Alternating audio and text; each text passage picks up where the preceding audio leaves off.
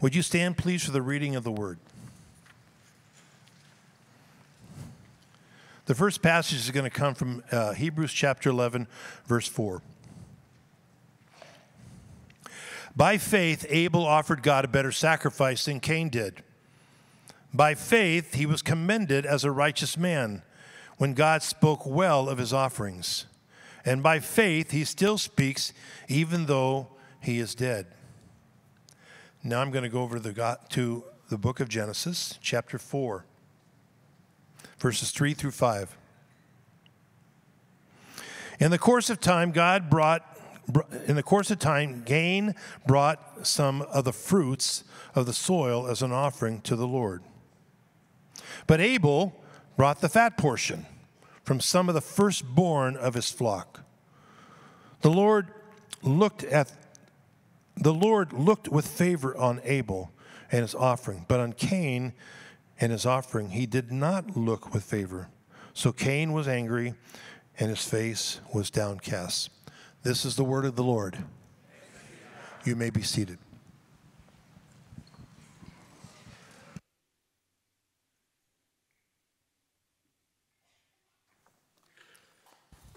Well, good morning. It's good to be with you all here. My name is Ryan, for those of you that I may not know. In addition to working at the church over the last 10 years, I got the opportunity to coach high school soccer, coached over 200 athletes. And I remember there was one of my soccer players named Andrew, who's one of the best players that I ever got the chance to coach. I coached the freshman team at Whitney High School out in Rockland, and so you get a little bit of the leftovers of varsity and JV. The best players tend to move on.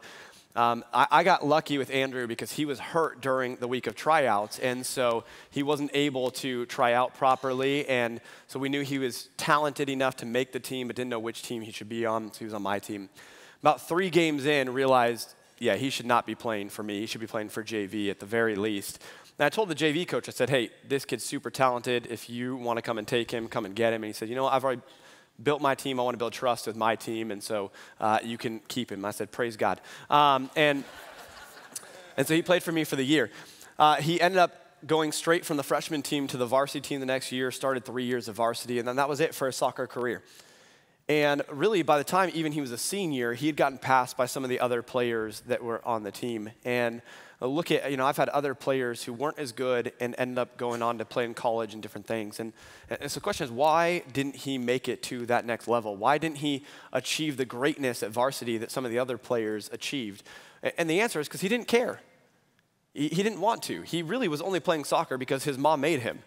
And so he was doing it as a favor to his mom, but he did not care about going to the next level. He didn't care about being the best player. It just wasn't something that was a deep desire of his heart. And so when he came out to practice, to games, he'd give his best, but he was not going to do the extra work that was required to take his skill and his potential to the next level.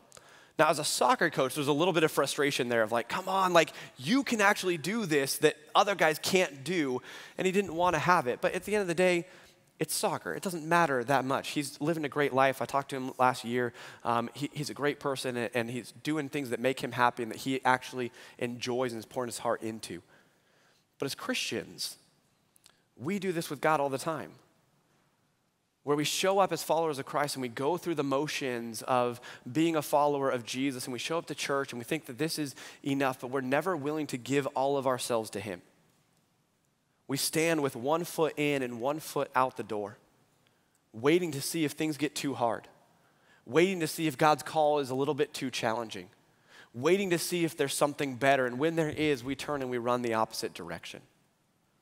And what God calls us to is complete 100% surrender of ourselves to him. And so the question I want you to ask yourself today is, are you all in? Because churches are filled with people who have been attending for many years, but have never really given themselves to God.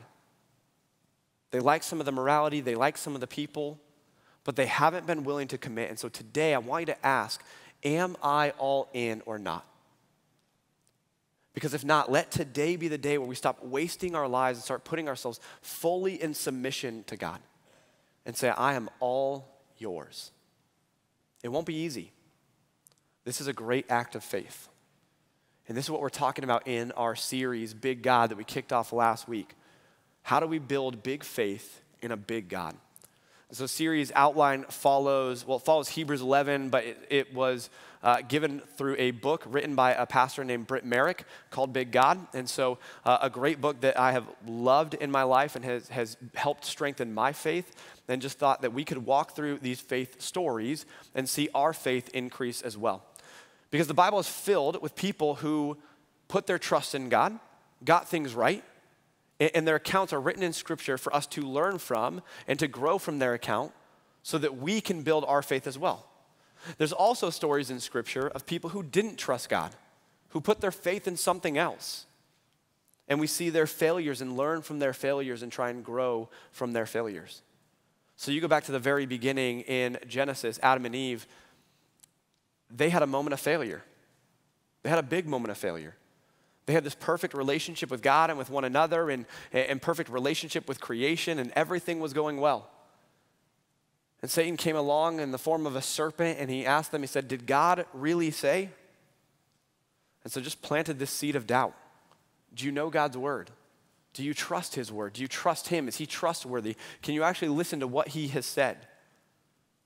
And then he got them to look at the tree and look at the fruit and said, look at how wonderful it looks and how shiny it is and pretty it is, and pay attention to your stomach, and you want that. Also, this fruit actually is going to give you knowledge. It's going to make you wise. It's going to make you like God. You're going to have some of his power. And so instead of trusting God and his commands and his plan, instead of trusting what he had for them, they begin to trust in their stomach. They begin to trust in their eyes. They begin to trust in their heart that said, I want this. And so they took and they ate, and sin entered into the world. Now they have some children, and we're going to look at some of their children's story today, and we're going to see the faith that was demonstrated from one and the lack of faith from another. Hebrews chapter 11, it mentions these two brothers, Cain and Abel, in verse 4. It says, by faith, Abel brought God a better offering than Cain did. By faith, he was commended as righteous when God spoke well of his offerings. And by faith, Abel still speaks, even though he is dead. Now, that's a lot of compliments for one person. He's commended as righteous. His offering is what led him to being commended as righteous. He still speaks, even though he is dead. There's this lifting up of Abel in his story. And so we should look and say, well, there's something here that I can learn from, that I can grow from. What was this great act of faith that he had? What did he do? Well, what he did is he worshiped God. He worshiped God. Now, maybe not in the way you're thinking. So often we get in our minds, and as much as we try and teach out of this and teach ourselves out of this, we get in this mentality that worship happens in this building on Sunday mornings. Worship is what we do together on Sunday mornings. And this is certainly worship. This is a worship service. It should be worshipful. But this is not all that worship is. Worship, by definition, means to give worth to something. And so when we talk about what we worship, we're talking about what is our highest priority in life. What do we give the most worth, the most value to in our life? That is the thing or the person that we worship. And so who we worship matters. Worship is a central part of the Christian faith. In the Westminster Shorter Catechism, question 1, it says, what's the chief end of man? So the chief end of man is to glorify God and to enjoy him forever. That's worship. We glorify him because he is the greatest priority in the world, in the universe, in our lives. And we enjoy him because he is the greatest priority in our life. That of all the things that we can enjoy, we're going to enjoy our time and our presence with God. That's worship. Now, I'm grateful that Ned read, we both are reading out of the NIV today. But the NIV, several years ago, they did an update. And there's certain parts of the new NIV that I wish had stayed like the old NIV. So Ned was actually reading from the older NIV. And there's a word in there that most of the English translations of the Bible use that the new NIV has changed. And so in the new NIV, you would see that it tells us that Abel brought God a better offering. And in the old NIV, it says that he brought God a better sacrifice. And I think the word sacrifice there is a better word to use to help us understand what really is going on. Because sacrifice means that you give something up for something that is worth more. So we sacrifice all the time. We sacrifice things for other things all the time. If you go out to lunch today, you are going to sacrifice money to buy the food that you are going to eat. Sacrifice doesn't always have to feel bad. I have kids. I love my time with my kids. And when I spend time with my kids, I'm sacrificing time that I could be spending doing something else. And I tell you this not to say that spending time with my kids is miserable. I love my time with my kids. It doesn't feel like a sacrifice, but there is a giving up of something else to take that time. You sacrificed a lot of things to be here at church today because you were saying this is important and this matters. And so sacrifice is an important part of our worship. It's giving up something that has lesser value to show something that has more value, that's worth more to us. Now, we are all worshipers. We all make sacrifices. We are all worshipers. The question is who you worship and how you worship. Who you worship, like we talked about last week, our faith needs to be in God. It needs to be in Christ. It's all about Him. It's all about Him. It's all about Him. We come to worship God. And how we worship is not about the style of music or the style of the preaching or different things like that. The how we worship is a heart check. What are our hearts doing? Are our hearts committed to God? And so when we look at Abel's story and we say, well, what made Abel's sacrifice better than Cain's? It's really about the heart. Go to Genesis chapter 4. And it gives us the background on this story of these two brothers. And so it tells us in verse 3 that in the course of time, Cain brought some of the fruits of the soil as an offering to the Lord. And Abel also brought an offering, fat portions from some of the firstborn of his flock. The Lord looked with favor on Abel and his offering, but on Cain and his offering he did not look with favor. So Cain was very angry, and his face was downcast. We take the text and we look and we say, well, what is different about Cain and Abel's offering? Well, Cain brought fruit, Abel brought meat. So maybe God is just up in heaven being like, meat good, fruit bad. It's not what happened. It's not what's happening. Vegans, we still love you. What's happening, the word that we want to pay attention to is firstborn. Abel brought an offering, fat portions from some of the firstborn. It doesn't tell us that of Cain. He brought some of the fruit, but he didn't bring the first. It's not the first fruits.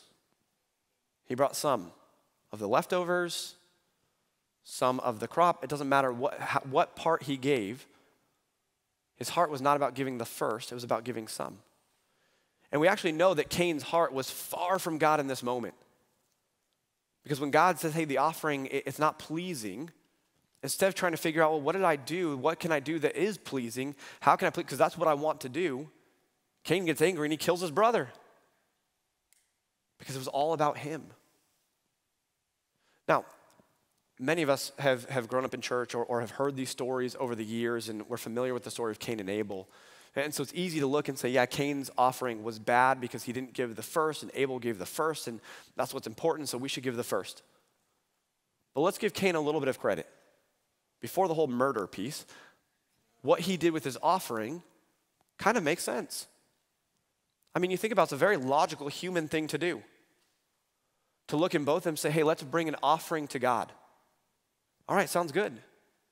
And so Cain goes and he starts taking the fruit and he says, okay, well, here's what I need for this week and here's what I need for this month and here's what will provide me seed for the next crop. And so that'll take care of that. And I'm going to put some aside for retirement, and I'm going to put some aside for my kids' college fund, and I'm going to put some aside for a rainy day and some aside for vacation. And I'm going to do all these things to make sure that everything's taken care of. And then after I've gone through the whole budget, I'm going to look and I'm going to see, yes, there's still some left over, and I'll bring that before God. It's a very logical thing to do. But it's not the right thing to do. Abel, meanwhile, looked and he said, all right, well, there's the firstborn of the first flock. Let's grab this one and let's take that. And I'm sure Cain looked at him and said, you're going to give the very first? What if the rest of your flock gets a disease? What if they're eaten by animals? What if that's the only one left? You need the firstborn to make sure that you can produce another flock and another flock and another flock. You don't know what's going to happen. And this is why Abel's actions were an action of worship. It was an action of trust. It was an action of faith. It was a true sacrifice. Abel gave the first, and Cain gave the leftovers. And in our lives, when we give ourselves to God, we need to give the first, the best of what we have. As a matter of fact, I'll give you 3 reasons why we need to give God the first, and we see this in Cain and Abel's story. And the first is this, is that giving God the first shows that he is the priority. Giving God the first shows that he is the priority. When you look at your week, you go into the office tomorrow, you go into work tomorrow, you probably have a task list. Anyone got a really long task list of things to do this week? Maybe not just in work, but at home and different things. A lot of you don't have long task lists. Listen, come to my house after church and I'll set you up with a few things to do. But we have long task lists. We want to take that task list and say, okay, I do not have time to get everything done. Or maybe I think I can get everything done, but what we're going to do is we're going to prioritize. We're going to start figuring out which things are the most important things that I absolutely have to get done, which things can maybe put off to the side, and the things that are the priorities that we have to get done first, we're going to do them first. It's a matter of priorities. If you've ever watched the Super Bowl or many big sporting events, after the game is done and they have the MVP gets on a commercial. And in the commercial, someone says, you just won the Super Bowl. What are you going to do next? And what do they say? I'm going to Disneyland or Disney World if you're closer. But I'm definitely going to do something Disney. Why?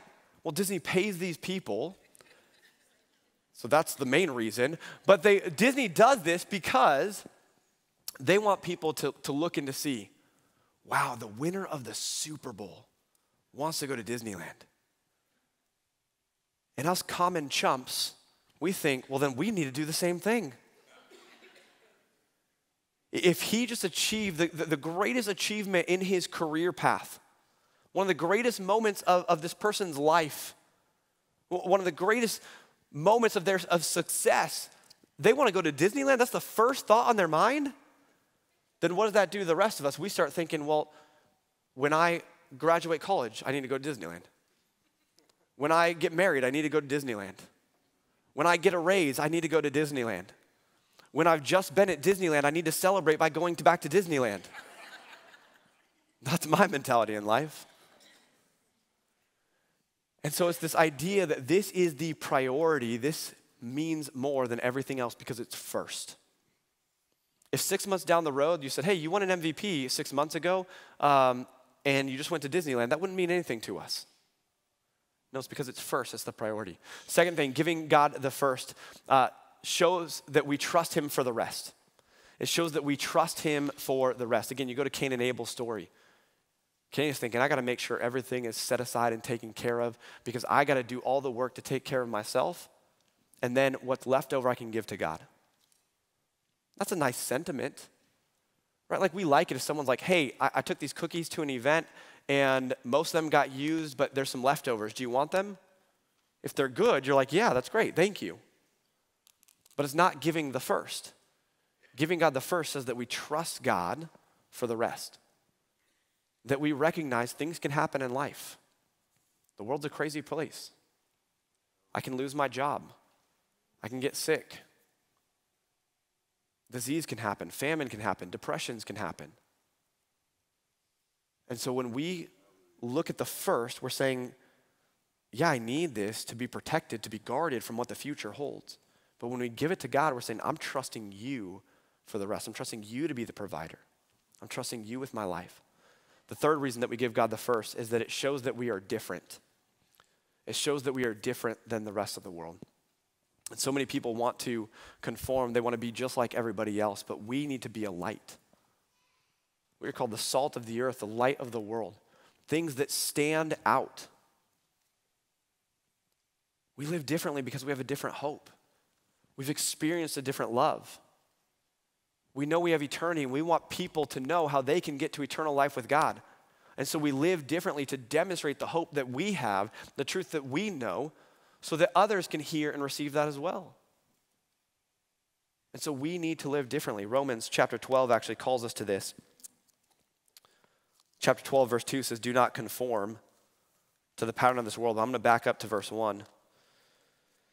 and give a little context. It says, therefore, now free Bible study technique here, if you ever see a therefore in Scripture, you should find out what the therefore is there for. So at this point, if you just open up your Bible, happen to turn to Romans 12:1 and read therefore, really what it's telling you is you need to read the rest of the 11 chapters of Romans. Because what Romans does is it walks through this idea. In the first few chapters, it basically says, hey, all people have sinned. And then it starts getting into this place of talking about, and the way to salvation is through God's grace. It's through putting your trust in Christ. And so Romans, the first 10 chapters, or 11 chapters, are all about salvation through Christ alone. Faith alone in Christ alone is how we are saved. That apart from him, we are destined for death and destruction, but with him, we receive life. Life eternally, life to the full. And so it's saying because of that, because of who God is and what he has done, this is what it is saying. Therefore, I urge you, brothers and sisters, in view of God's mercy, again, the previous 11 chapters, to offer your bodies as a living sacrifice, holy and pleasing to God. This is your true and proper worship. Do not conform to the pattern of this world, but be transformed by the renewing of your mind. Then you'll be able to test and approve what God's will is, his good, pleasing, and perfect will.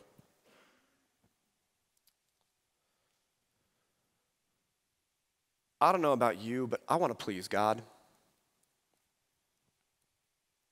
When I stand before him in eternity, I hope that he says, well done, good and faithful servant. And so Romans 12:2 says that if you want to please God,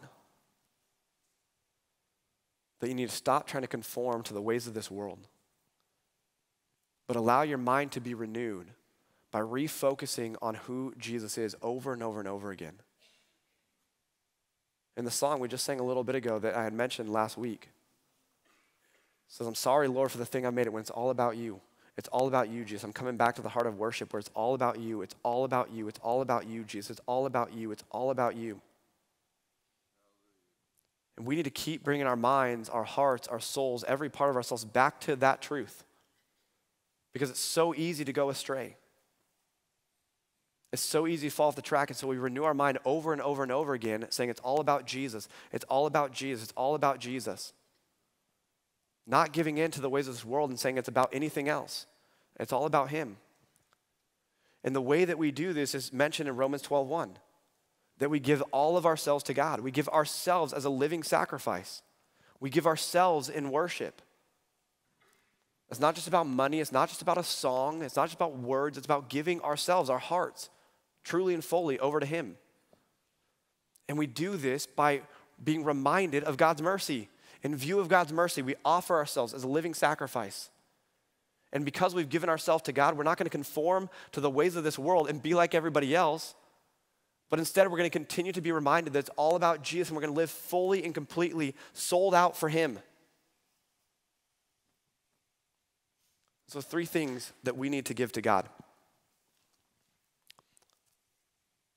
The first thing that we need to give is Starbucks cards to your pastor.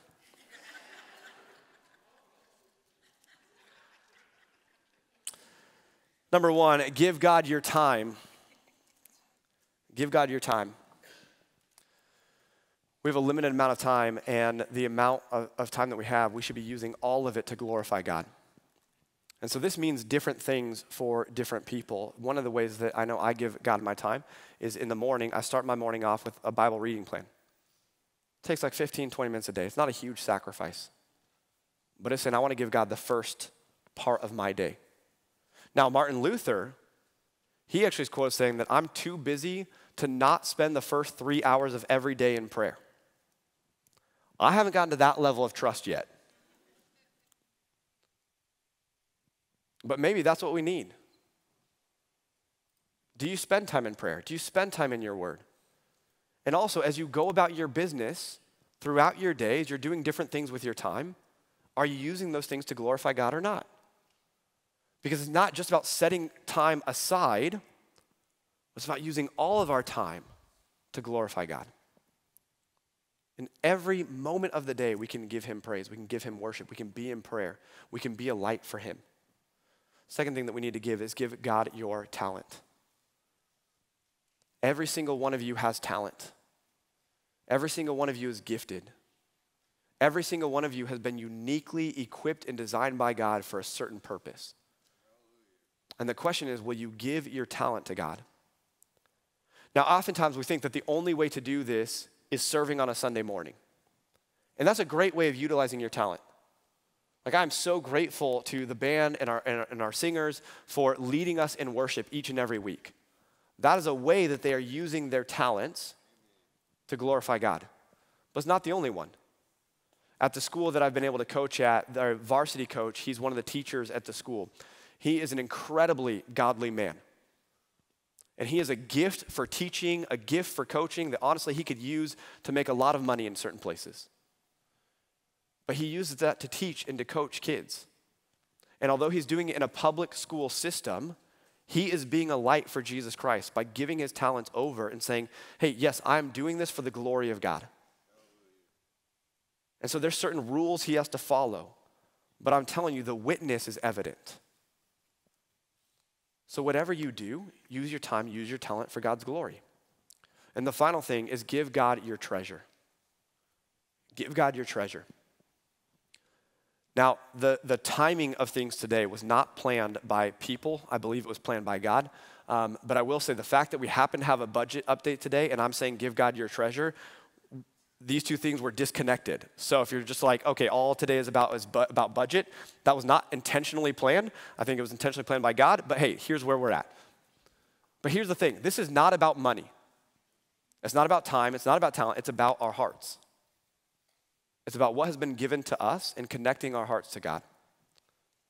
It's about giving all of ourselves to him. And so we want to give our treasure to God. It's one of the things that tries to pull our hearts away more than anything else. How we use our finances. And there's so many different ways that we can go and spend our money. We can spend our money on all types of things. But are you glorifying God with your finances? By the way, this is not just about giving to the church. Tithe is that 10% supposed to go to the church. The offerings can be to anything, and it kind of goes above and beyond that. If you're like, I can't start with 10%, fine, start with something. But it's not just about giving your treasure to the church. How many people own a home in here? Own a house? Okay, you've spent money on your house. That's part of your treasure. Can you use your house to glorify God? Can you open up that space to show hospitality? Can you use it to welcome someone in who needs to be welcomed in? You own a car? How many people own a car? You can use that as a resource to glorify God. Maybe it's just taking a friend to the airport, helping somebody move because you got a truck, and if you have a truck, you're going to help people move. That's why I got rid of my truck. I was tired of helping people.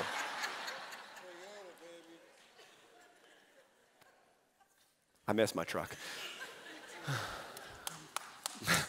Thank you. But use your treasure to glorify God. Your time, your treasure, your talent, all these things are part of who you are. And if we're giving the best and we're giving the first to God, then we're offering all of these things at the altar before him, saying, you're the priority. We're trusting you with the rest. And yes, we're going to be different. We're going to use our things differently than the rest of the world, but we're doing that to glorify God, to be a light to the world, to move some mountains in people's hearts. Like the way you give of yourself can move mountains in people's hearts. When people see you using your time, your treasure, and your talent differently than the rest of the world, it's going to move mountains. And there's so many different ways. I could spend the next hour talking about this. There's so many different ways we can do this. You get a nice bonus check and you use that to serve somebody. You reach out and say, hey, I know you're going through a hard time and I just want to bless you and we got this bonus check and we want to help you in this difficult time. That speaks volumes. Parents, are you using your time, your treasure, your talent to disciple your kids towards Christ or to try and get them a college scholarship? What we do with our time, our treasure, and our talent says where our hearts are at. Is your heart fully committed to God? That's the question you need to ask.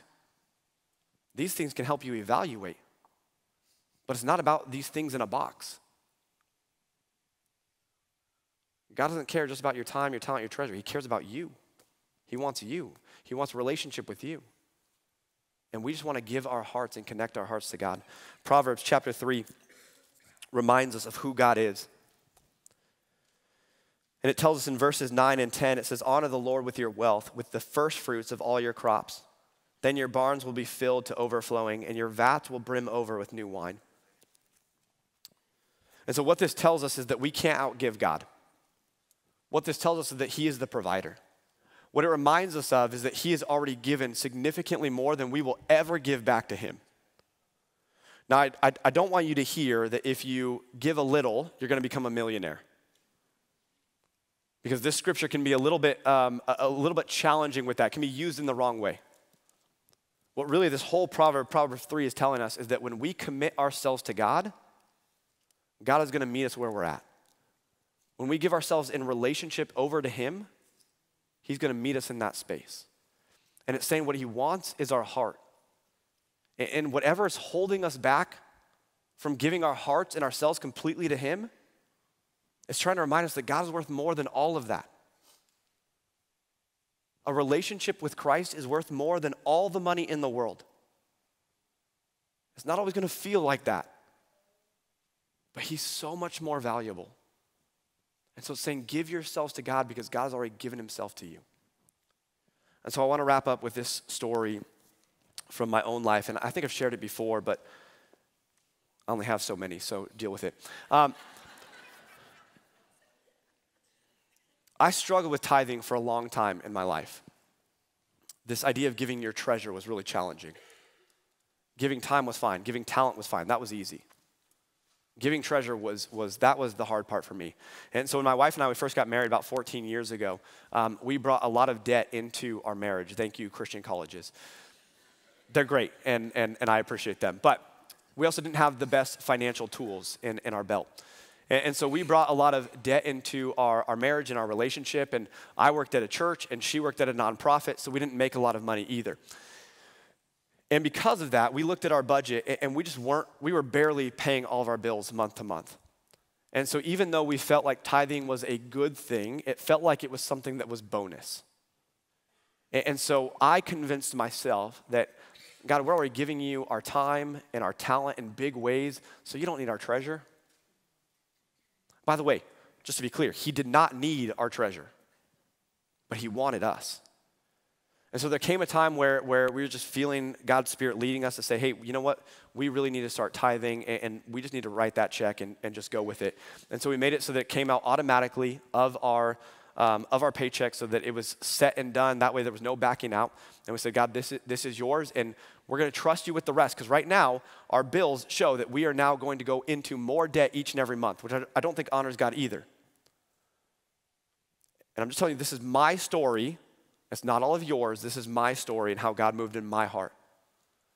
But within 1 or 2 weeks of committing that money and setting that aside and making sure that that came out automatically, I was called into my boss's office, and I got an unexpected raise that gave me enough to raise our 10%, so it still stayed with 10% of our income, and pay all of our bills. Yeah, praise God.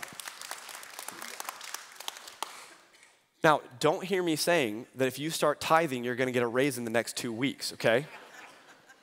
Not what I'm saying. But what I want to tell you is that this is how I experienced Proverbs 3. That we were holding something back from God. And he said, Ryan, you can't outgive me. And so when we gave, we experienced a physical blessing that led to a spiritual blessing of heart transformation. Now, I'll tell you that over the years of tithing and giving faithfully, because that's never been an issue since then, however, there have been some hard financial times. There have been some months where we're looking and we're saying our bills are just not lining up. And we cut in other places, but our hearts were transformed in that moment. And it was about God meeting us and saying, hey, I am all you need. I'm enough. I am sufficient. Do you trust me or not? Do you trust me completely? Because you're holding part of yourself back. And so I want to challenge you to give all of yourself to God. Is there an area of your life? Maybe it's not your time, your treasure, your talent. Maybe it's your identity. Maybe it's your relationships. Maybe it's your job. Is there an area of your life that you have not submitted to him?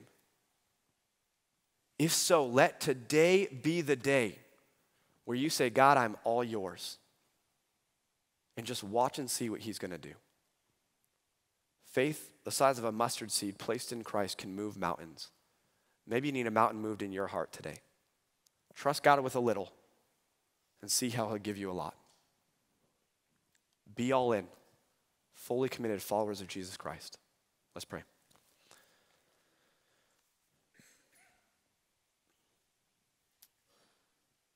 Heavenly Father, I give you thanks again for your word that leads and guides us, that just speaks to our hearts, to our souls, to our minds. God, I pray for the people in this room who have been living in relationship with you with one foot in and one foot out. God, I pray that today you would get a hold of their hearts, that you would show them your goodness, your love, your mercy, that you would help them to trust you. God, and as they demonstrate trust and live out their faith in whatever area that looks like, whatever call you have on their hearts, that you would meet them in their faithfulness. We know that you are faithful, but let us feel your faithfulness. Let us see your faithfulness so that we can know it, trust it, and be faithful to you. God, thank you for all that you've given to us. You loved us so deeply that you gave your only son. We can never repay that. But God, we want to give ourselves to you as an act of worship, as an act of faith, an act of trust, because you are worthy of it all. We love you and praise things in Jesus' name. Amen.